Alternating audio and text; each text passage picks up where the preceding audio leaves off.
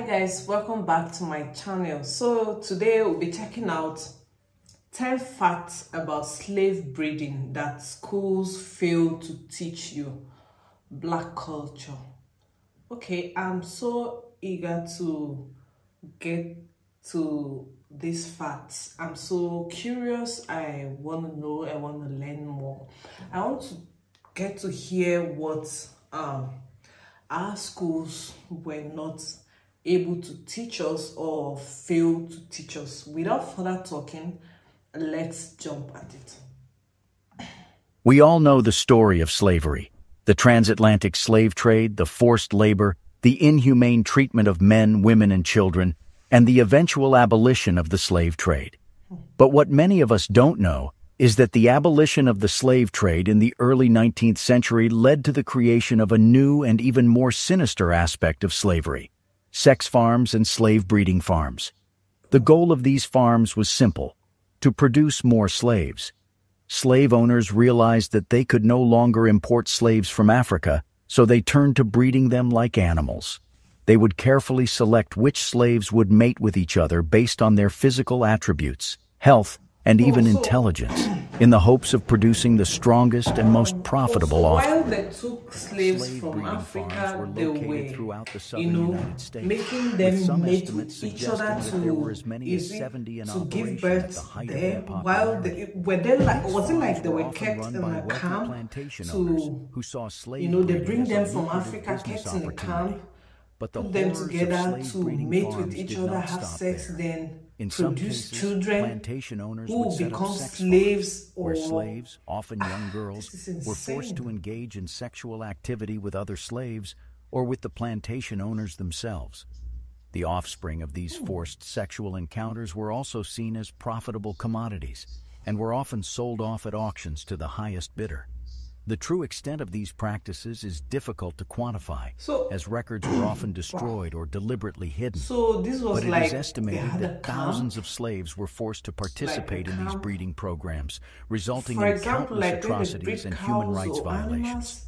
In this video, we are going to reveal 10 of the most horrific facts of slave breeding and sex farms in the United States.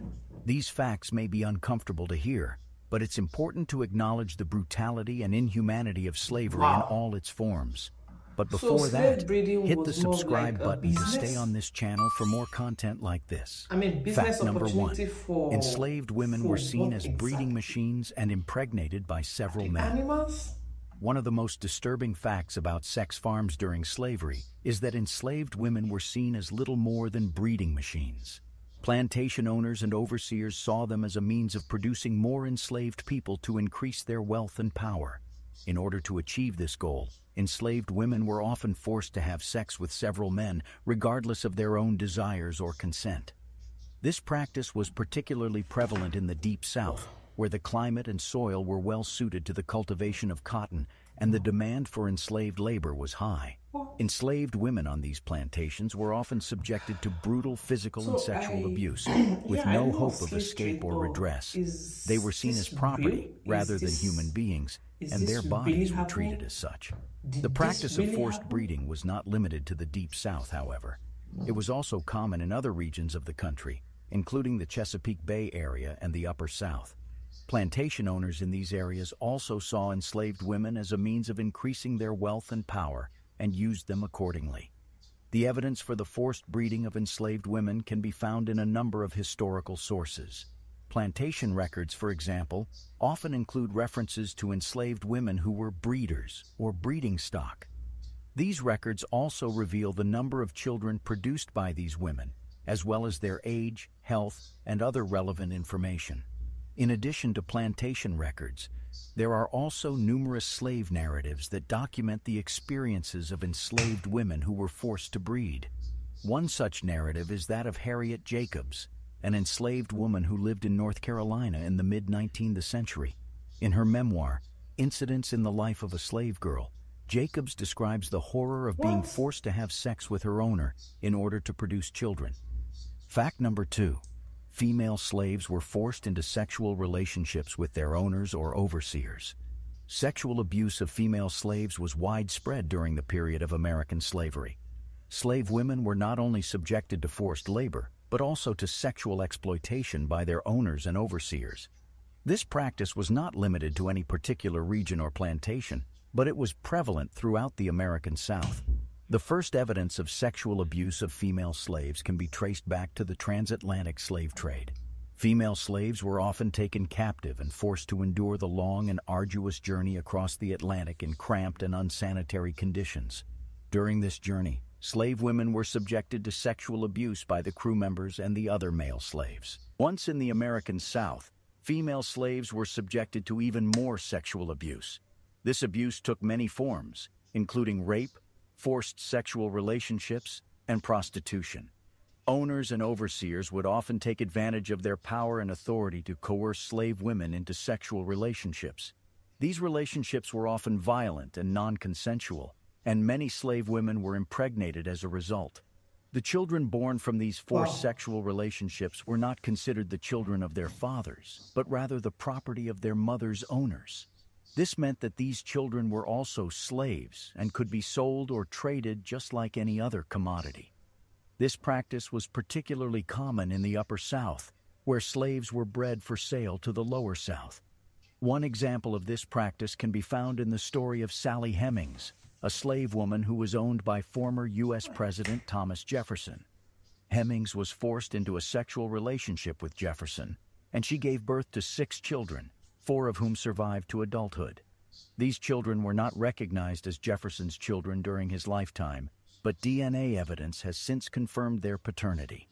Another particularly disturbing example of sexual abuse is the case of Celia, a slave woman who was owned by Robert Newsom in Missouri. Newsom repeatedly raped Celia, and when she became pregnant, he refused to acknowledge the child as his own. When Celia killed Newsom in an act of self-defense, she was tried and convicted of murder and hanged. This case highlights the brutal reality of sexual abuse and violence that many slave women faced in the American South. Fact number 3. The offspring produced on sex farms were separated from their families and sold as soon as they were weaned. The practice of separating families during slavery was widespread, and it was not uncommon for enslaved children to be sold away from their parents. However, on sex farms, this practice was particularly prevalent. Enslaved women who were forced to breed were often impregnated by men who were not their husbands or partners. As a result, the children produced on sex farms were not part of a nuclear family unit, but rather a product to be sold for profit. According to historical records, many plantation owners saw the sale of enslaved children as a lucrative business opportunity. The price of an enslaved child varied depending on factors such as age, gender, and health, but they were generally sold for a higher price than adult enslaved people. This was because the children had the potential to grow up and become productive laborers, as well as future breeders themselves. In many cases, enslaved children were sold at public auctions, where they would be separated from their mothers and other family members. These auctions were often traumatic for both the enslaved people being sold and those who remained behind. In his book, The Half Has Never Been Told, Slavery and the Making of American Capitalism, historian Edward E. Baptist describes the emotional pain that families experienced when they were separated. Enslaved people wailed and moaned, sobbed and screamed, and many of them ran to the edge of the auction platform, reaching for children or parents or lovers who were being sold away from them. The separation of families on sex farms had long-lasting effects on the enslaved people involved. Children who were sold away from their mothers often faced a lifetime of trauma and loss, and parents who were forced to give up their children lived with the pain of that separation for the rest of their lives. Fact number 4. Some plantation owners would offer rewards to enslaved men who could impregnate the most women. It may seem unimaginable to think that a person could be rewarded for impregnating multiple women, but this was a reality for some enslaved men on sex farms during slavery. Plantation owners would offer incentives to enslaved men who could produce the most offspring, which would be sold for profit. This practice perpetuated the dehumanization of enslaved people and further cemented their status as property rather than human beings with agency and autonomy. In some cases, plantation owners would even go so far as to pit enslaved men against each other in a competition to impregnate the most women.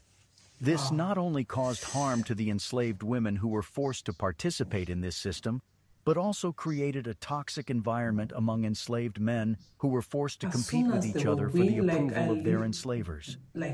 One example of this can be found in the diary of a plantation owner named James Hammond, who owned several plantations in South Carolina during the mid-1800s. In his diary, Hammond detailed his efforts to breed enslaved people for profit and boasted about the fertility of his enslaved women. He wrote that he offered rewards to the enslaved men who could impregnate the most women, stating that it was a great stimulus for them. This type of behavior is not only morally reprehensible, but it also had lasting consequences for the enslaved people who were forced to participate in the system. The offspring produced in this way were often sold as soon as they were weaned, leading to the separation of families and further dehumanization of enslaved people. Fact number 5. Enslaved women who were deemed to be good breeders were often treated better than those who were not. With the abolition of the slave trade, enslavers turned to women to expand the numbers of their slaves. During this time, women were viewed as reproductive machines, and their ability to bear children was a significant factor in determining their value. Enslaved women who were deemed to be good breeders were highly valued, and plantation owners often treated them better than those who were not. According to historian Deirdre Cooper Owens, plantation owners would use various criteria to determine which women were good breeders. Some factors included age, physical attributes, and fertility rates.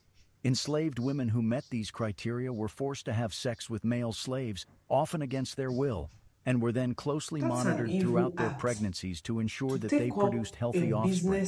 Plantation owners often provided better living conditions and food to enslaved women who were good breeders. They would also give them preferential treatment in terms of work assignments and punishments. This was because the offspring produced by these women were more valuable and profitable for the plantation owner. One example of this can be seen in the life of the famous abolitionist, Harriet Jacobs. Jacobs was enslaved in North Carolina and was forced to have 2 children with her owner, Dr. James Norcom. She was deemed a good breeder and was treated relatively well compared to other enslaved women on the plantation. However, Jacobs refused to have any more children with Norcom and chose to hide in a small attic space for 7 years to avoid his advances. Despite the preferential treatment that some enslaved women received, they were still subject to the brutal conditions of slavery. They were still considered property and were forced to have sex against their will. Fact number 6. Slave breeding was a profitable business for slave owners and seen as a way to increase the owner's wealth. The breeding of enslaved people allowed plantation owners to increase their wealth by producing more enslaved people without having to pay for additional labor. Plantation owners often kept detailed records of the children born on their farms, noting their age, sex, and parentage. These records served as a way for owners to keep track of their assets and to calculate the value of their property. Children born to enslaved mothers were often sold at auction, with the price being determined by a number of factors, including their age, health, and sex. The profitability of the breeding of enslaved people can be seen in the records like that of Thomas Thistlewood. The Jamaican plantation owner kept meticulous records of his breeding practices that would be revealed centuries later. Between 1750 and 1786, he recorded over 3,000 births on his farm, with many of these children being the result of forced breeding. Thistlewood saw the breeding of enslaved people as a way to increase his wealth, noting in his diary that all slaves are profitable, but breeding women more so than men. Another example of the profitability of slave breeding can be seen in the story of Isaac Franklin and John Armfield, 2 slave traders who operated in Alexandria, Virginia. Franklin and Armfield specialized in the slave trade and made a fortune by buying and selling slaves. They also engaged in the practice of slave breeding, and Franklin is estimated to have fathered over 600 children with female slaves in his possession. These children were then sold or traded for a profit. In addition to these records, there are numerous other historical documents that provide striking evidence to these barbaric practices. For example, advertisements for slave auctions often highlighted the breeding capabilities of enslaved women, with phrases such as prolific breeders or good breeders being used to describe them. These advertisements serve as a stark reminder of the inhumane and exploitative nature of the slave trade. Fact number 7. Plantation owners would hire doctors to oversee the breeding of enslaved people and to treat any medical issues that arose. While it may seem paradoxical for doctors, who are supposed to be healers, to oversee the breeding of enslaved people, this was a common practice on many plantations during the antebellum period. Plantation owners would hire doctors to ensure that enslaved women were healthy enough to breed and to treat any medical issues that arose during the breeding process. One particularly notorious example of this was Dr. J. Marion Sims, who is often referred to as the father of modern gynecology. Sims performed a number of experimental surgeries on enslaved women in the mid-1800s, including surgeries to repair fistulas, a condition that often occurred during childbirth. Sims conducted these surgeries without anesthesia, as he believed that enslaved people did not experience pain in the same way as white people. His work on fistulas led to the development of new surgical techniques, but it came at a great cost to the enslaved women who were subjected to his experiments. In addition to performing surgeries, doctors were also responsible for ensuring that enslaved women were healthy enough to produce offspring. This often involved monitoring their diets and treating any illnesses that could affect their ability to conceive.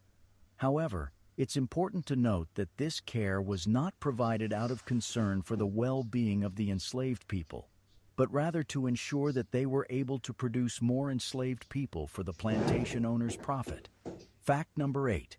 Enslaved women on sex farms were often given inadequate nutrition and health care, leading to high rates of infant mortality. While fertile women were considered valuable and used as reproductive machines to produce more slaves on sex farms, the living conditions on these farms were not any better, and as a result, many infants did not survive. Enslaved women on sex farms were forced to work long hours in the fields, which meant that they were not able to take care of their babies as they should. The infants were often malnourished and sickly, and the women had no access to proper medical care to help them. This would contribute to the high rates of infant mortality as at that time. One example of this is the case of the Louisiana State Penitentiary, also known as Angola Prison. In the late 1800s and early 1900s, Angola Prison had a large population of enslaved women who were forced to work on a sex farm. The women were subjected to brutal treatment and were given little food and water. They were also denied medical care and were forced to give birth in filthy conditions, which led to high rates of infant mortality. In a report published by the American Public Health Association in 1915, it was noted that the infant mortality rate at Angola Prison was 75%. This means that out of every 4 infants born on the farm, only 1 survived. This is a staggering statistic and shows just how dire the situation was for these women and their children. Unfortunately, Angola Prison was not the only place case. Many other sex farms across the country had similarly high rates of infant mortality. The women who were forced to work on these farms were subjected to unimaginable cruelty, leading to the death of their babies. Fact number 9. The practice of slave breeding and sex farms continued even after the abolition of slavery. Even after the abolition of slavery, the practice of slave breeding and sex farms continued in some parts of the United States. While the 13th Amendment to the Constitution abolished slavery in 1865, it did not prohibit the practice of slave breeding or sexual exploitation of former slaves. In fact, there is evidence to suggest that the practice of slave breeding continued in some parts of the South well into the early 20th century. This was due in part to the fact that many former slaves continued to work on the same plantations where they had been enslaved and were still subject to the same exploitative and abusive conditions. One of the most well-known cases of post-abolition slave breeding occurred in Natchez, Mississippi. Between the late 1860s and the early 1900s, wealthy white planters in the area engaged in a system of fancy trade, where they would buy and sell young, light-skinned African-American women who were specifically bred for their physical appearance and sexual appeal. These women, known as fancy girls, were often the daughters of mixed-race slaves and were sold at auction for exorbitant prices. They were then forced into sexual relationships with white plantation owners and their male guests, and their offspring were often sold back into the slave trade. In addition to the fancy trade, there were also reports of forced sexual relationships between white plantation owners and their former female slaves. This was made easier by the fact that many former slaves continued to live and work on the same plantations where they had been enslaved, and were often still subjected to the same abusive treatment. Fact number 10. Slave breeding and sex farms were often defended by slave owners and supporters of slavery. Despite the horrific and exploitative nature of slave breeding and sex farms, many slave owners and supporters of slavery defended the practice as necessary for the economic prosperity of the American South. They argued that the breeding of enslaved people was an important source of labor for the plantation economy, and that without it, the region would suffer economically. For example, in his 1857 book, The Impending Crisis of the South, Southern writer and politician Hinton Rowan Helper defended the practice of slave breeding as a necessary economic strategy. He wrote that, "The raising of Negroes for the Southern market has been carried on to a considerable extent, and that it has proved to be a lucrative and profitable business." Similarly, in a speech delivered in 1850, U.S. Senator James Henry Hammond of South Carolina defended the practice of slave breeding as necessary for the economic success of the Southern states. He argued that the breeding of enslaved people was a more cost-effective way of acquiring labor than importing new slaves from Africa or purchasing them from other regions. These justifications for slave breeding and sex farms highlight the deep-seated racism and economic interests that underpin the institution of slavery. Rather than acknowledging the inhumane and exploitative nature of the practice, slave owners and their supporters saw enslaved people solely as a source of labor, without regard for their basic human rights and dignity. Furthermore, these justifications ignore the fact that enslaved people were not merely property or commodities, but were human beings with families, cultures, and histories. By treating enslaved people solely as sources of labor, slave owners and supporters of slavery perpetuated a system of exploitation and dehumanization that continues to have lasting impacts on American society. While it may be difficult to confront the reality of what happened on sex farms during slavery, it's important that we acknowledge and remember these atrocities in order to fully understand the impact that slavery has had on American society. The practice of slave breeding was not only inhumane but also dehumanizing, as it reduced human beings to nothing more than commodities to be bought, sold, and traded. The evidence of this practice is overwhelming, and it is important to learn from this dark chapter in history. By acknowledging the deep-seated racism and exploitation that underpinned these practices and working to dismantle the systems of inequality and injustice that continue to affect Black Americans, we can begin to create a more just and equitable society for all. Thanks for watching. Just imagine that God forgive me. There are people who don't see any wrong in slave breeding. There are people who are actually supporting these practices. There are people who actually came out to say these practices was for economic benefits. Like, I don't get. Are they human?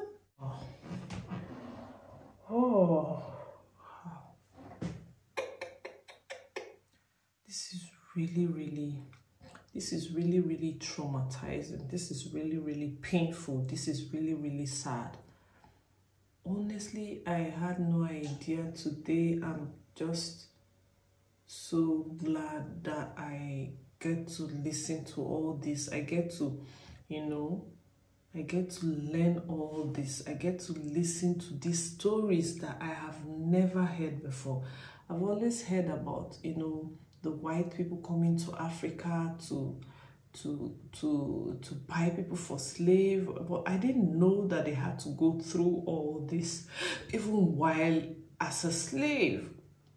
All the dehumanizing things that were done to them, all the inhuman things, all the pains, all the agony, all the ill treatment, all the this is so painful to learn. This is so painful to read. If all this happened, why don't they teach us in school? This is really touching. There were people who went through all this. Thank God for the amendment of the Constitution. Thank God for civilization. Thank God for modernization. God, this was really hard to chew. This was really hard to take. Thank you guys. I would want to dig in more into this slavery thing. It's history, and it's good that one gets equipped with knowledge, this kind of information for future reference. Thank you guys for watching, and I'll be back. Bye. Don't forget to like, subscribe, and keep updated in my channel.